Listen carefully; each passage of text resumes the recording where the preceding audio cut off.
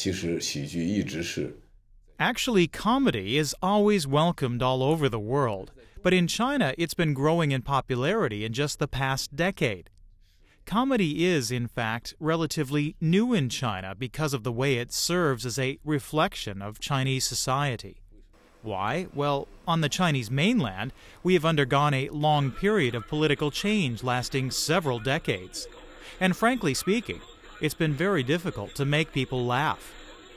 They were living with heavy burdens and people were not happy. Life during that time was really tiring and difficult.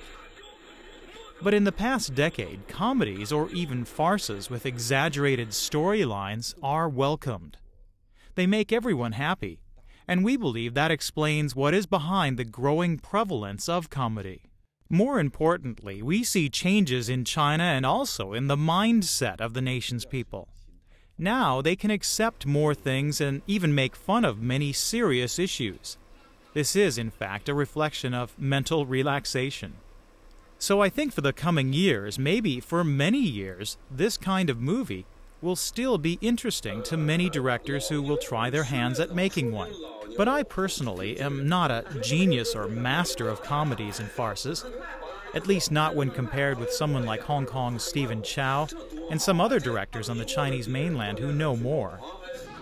这次的柏林电影节 When the film A Simple Noodle Story was screened at the Berlin International Film Festival this year, I was there, in a theater that seats an audience of 1,000, a major arena. I was there with actors Sung Honglei and Yan Ni sitting nearby. Now, in the movie A Simple Noodle Story, I tried to trim down the humorous language or shorten lines, and instead focused on the fun of the behavior you see in the characters. At least during the screening I attended, the grand opening show, the audience was laughing from beginning to end. And the audience was mostly foreigners, Germans and other Europeans. They all were very happy. So this gave me an inspiration. It all depends on the type of comedy. If a comedy is driven by language humor, scoffing and mocking, that is difficult for those who don't understand exactly what you're talking about. But if you do some adjustment, just focus on some slapstick and fun action, exaggerated behaviors, and some universal themes, it seems to be much easier for an international audience to understand. That form of comedy resonates with them. 坦率地说 Honestly, my movies have had a great deal of support from my Hong Kong counterparts in order for them to be completed. Since we made Hero, basically, we have all relied on Hong Kong technicians, martial arts directors, and other professionals for many different aspects of production. As far as Hong Kong being a vanguard for commercial films, I think the city has a superb record in Asia and Southeast Asia in particular, and has therefore nurtured many outstanding movie professionals and established an excellent film industry system.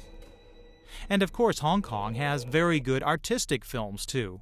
So in reality, Hong Kong movie professionals play crucial roles on the Chinese mainland nowadays. And that's not only for films, but also in television. They bring significant influence to the economy and culture of the Chinese mainland. Today, we see many Hong Kong film professionals choosing the Chinese mainland as a new stage to show off their talents. So their role and influence on Chinese films cannot be underestimated. 一个国家 The rise of a country and a nation is the most important factor for its film industry development. Many of us here believe that Hollywood movies are formidable and threaten the world, but Hollywood's influence is linked to the rise of the United States. In Beijing, we'd say they are so strong. Their influence leads trends all over the world and promote the export of their pop culture to other countries.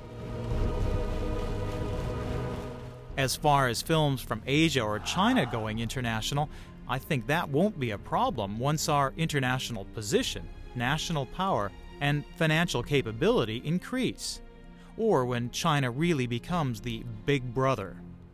It will not even be questioned. You wouldn't ask the Americans, "Are you planning to move forward in the world?" They believe they are the center of the world. The fact that this problem exists implies that we are still in a relatively weak position for now.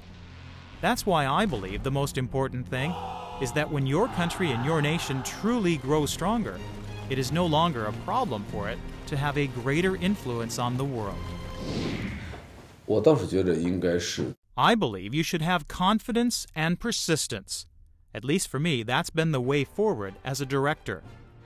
Now, there are various beliefs and theories held by those in the film industry, and the world is full of different views.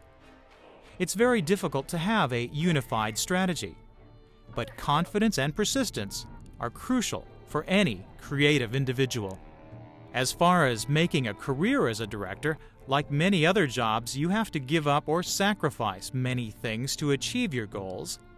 As a director, you should bring passion to this job, and your passion can in turn give you the support you need. In fact, it's not really a fabulous job, and it isn't particularly enjoyable work, especially when you're on the road to realizing your creation. The problem is, you are never completely satisfied.